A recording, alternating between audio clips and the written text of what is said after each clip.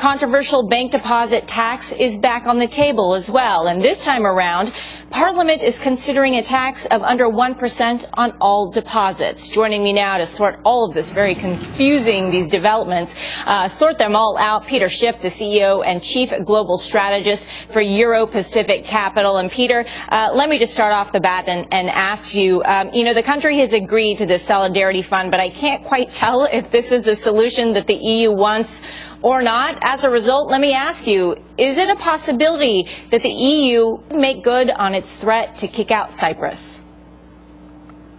Well, anything is possible. And, I think the outrage over this deposit tax is really about the honesty of the approach. Because if you think about it, citizens all around the world have been suffering a deposit tax. I mean, think about the United States. How long have we had 0% interest rates in the United States? How much money have savers lost who keep their money in the bank because they haven't received any interest on their deposits all these years? And what about prices? Because the Federal Reserve is doing all this quantitative easing, food prices are going up, gas prices are going up, so deposits are losing value. At least with the tax in Cyprus, it was more honest. The government was up front and saying, we're going to confiscate your money. We're doing it secretly, and I think the honest approach is better. Well, a lot of people have been making the parallels between what's been happening in Cyprus and what, as you mentioned, has been happening here in the U.S. But this levy on bank deposits, this is what is causing a storm and is really getting people upset.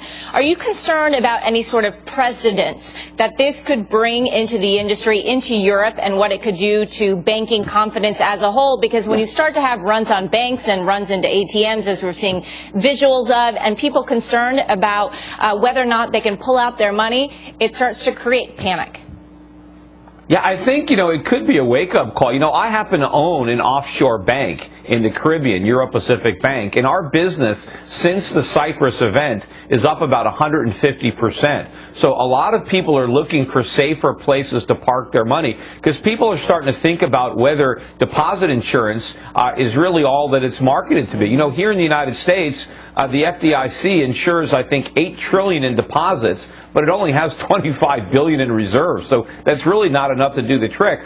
And, my bank in the Caribbean is a 100% reserve bank, and we don't make loans. The reason that the Cyprus banks are in trouble is because they made the mistake of loaning money to the Greek government. So I think people are looking for banks that don't need deposit insurance because they don't have a risky balance sheet, and I think that's why my bank is getting more popular, and maybe the same thing is happening at other banks that have a far more conservative approach to banking because they don't have any deposit insurance. See, the problem with deposit insurance is that the banks that have it act recklessly, and then they put their deposits in jeopardy. My accounts aren't insured, therefore I don't take a lot of risks, and I think my bank customers appreciate that more than ever right now. Yeah, but what we're talking about here, Peter, as well, is a contagion effect. You talked about the biggest problem that was had was that it has exposure to Greece, but we can say that about Italy and Spain and Portugal, and you can list basically every other European nation that's out there. What sort of Pandora's box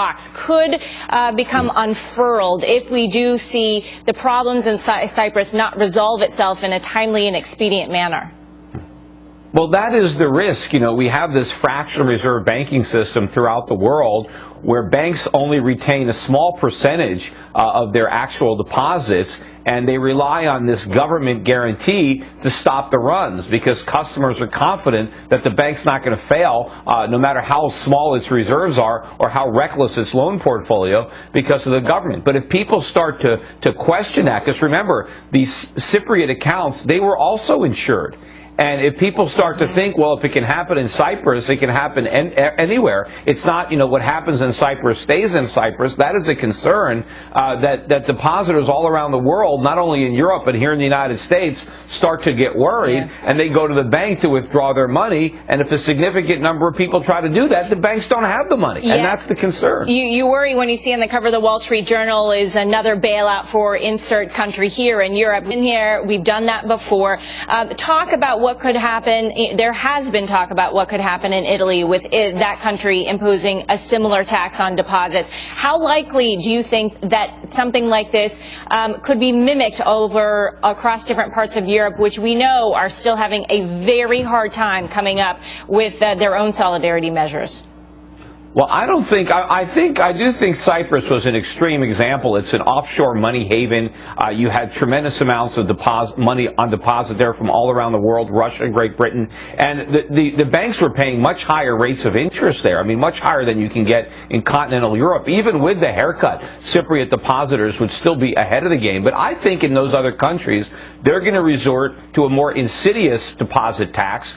Inflation. I think you're going to see money printing all around the world, and that is going to destroy the value of bank deposits. I think savers need to realize that no matter what form it comes, savers are going to be sacrificed on the altar of stimulus, and you're going to see a big decline in the value of deposits, even if you don't lose some of your deposits. They were talking about a 6 or 7%, 10% tax in Cyprus. Right. I think inflation is going to take much more than 10% of the purchasing power out of bank accounts all around the world, not just in Europe, but here in the United States. I think that's why a lot of savers are pulling their money out of banks. They're buying stocks, they're buying real estate, they're buying precious metals, because more people realize that if they hold on to currency and leave it in the bank, it is going to lose a lot of value. Right. Let's talk about the United States. And what we did not see today, Peter, was any sort of market reaction to this, because there's a belief, well, on one hand, that things are going to get resolved in Cyprus. On the other hand, we are the best of the worst markets that are out there. At what point could that turn on us? Because that scenario can't survive forever.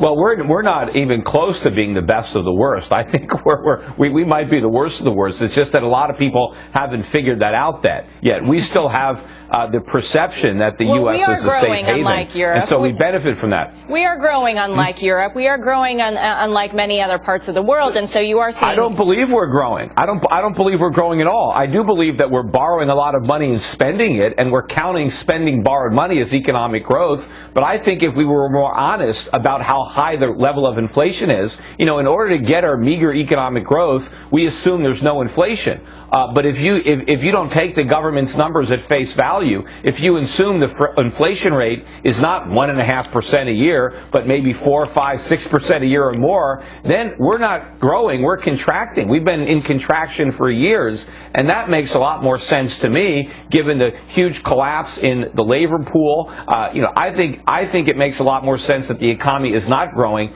All we're doing is spending more money for the things that we buy, and so it's a charade, it's a facade. It looks like we're growing, but we're actually contracting. And I think that's going to get a lot worse as time goes on. Yeah, fueled by a lot of this money printing that the Fed is doing. Peter Schiff, always great to have you on. Thank you very much for joining us today.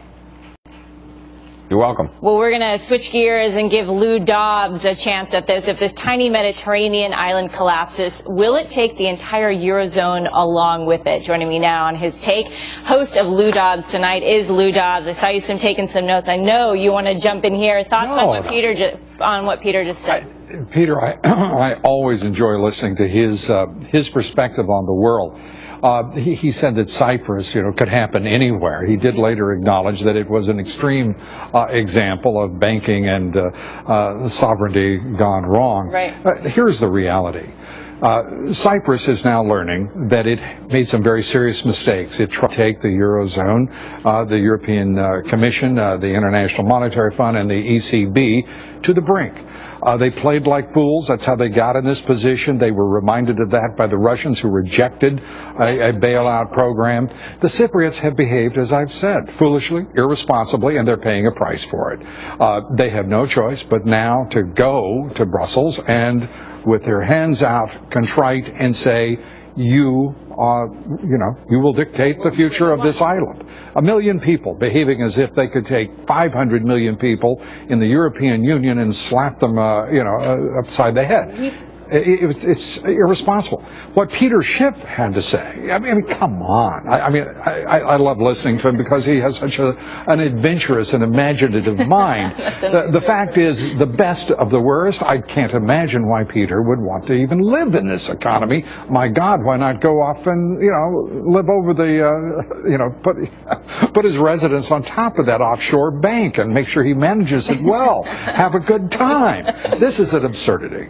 This is, if anything, right now, the United States, we have a market for which there is a premium for security and for responsibility. Yep. And as we listen to all of these sort of what I call the neocons of economics talk nonsense, the reality is that we're getting better, we're getting stronger, we are solidifying progress, and Cyprus won't even be a footnote a month from now. Right. The European Union is asserting leadership, and it is coming to its senses about how to build a better future for what has been a very difficult. I mean, think of the complexity of what they are managing there compared to what we are doing. Absolutely. You can't even compare them. We've seen strength in the dollar. The markets are near an all-time high. We're seeing recovery in different pockets of this economy. But what we still see, you say that Cyprus may just be a footnote, and we will remember this. It will be. But what is not a footnote is the pattern that has existed for the last since probably the creation of the Eurozone, but certainly over the last 5 years. All of these nations, the pig nations, Portugal, Ireland, Italy, Greece, Spain, on the brink of collapse, and the Eurozone comes to rescue them, and the global markets are held hostage, and then they get rescued because we know they will, and then here we go again. Well, you say here we go again. We're seeing a continuation of the effort to consolidate the progress that has been made in the European Union. If you look back over the last 30 years of what the Europeans have achieved, you have to give them great credit. When you look at what we've all achieved, whether in Europe or in the United States, since 2007 and 2008, we've come a long ways. The Federal Reserve, I mean, what I call the CNBC shorts, like, Peter Schiff, I mean, they're drumming up business here. They're not analyzing a situation, a financial or economic crisis. He's trying to drive business to an offshore bank, for crying out loud. I'm trying to keep very clear this. One, our markets are far more secure than they're given credit for, and I assure you investors are paying a premium in that market for that security. We're going to see the European Union, the 17 finance ministers of the Eurozone will meet Sunday. They will approve the deal, which will be less than, we are told at least, less than 1% confiscation, because we should call it what it is, confiscation of those Cypriot deposits. And is this sufficient? Certainly not, but it's a beginning, and that's a lot better than where we were a week ago. And the markets will roll on.